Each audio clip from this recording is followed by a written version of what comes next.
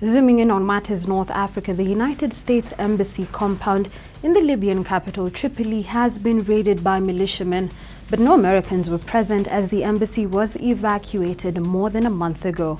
Now, the attack on Sunday comes as fighting between rival militias rages on in Tripoli and Benghazi, the second city in the east.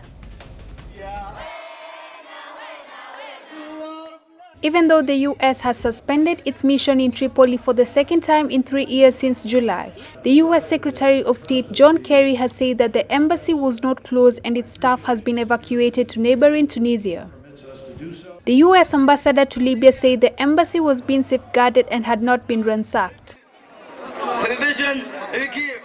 In February 2011, the embassy suspended operations amid the uprising that eventually toppled longtime leader Muammar Gaddafi.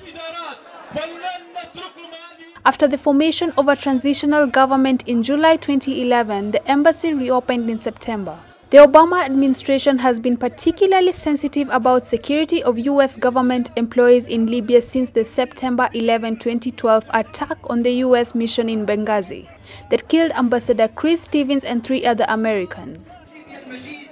Tripoli has been embroiled for weeks in inter-militia violence that has killed and wounded dozens on all sides.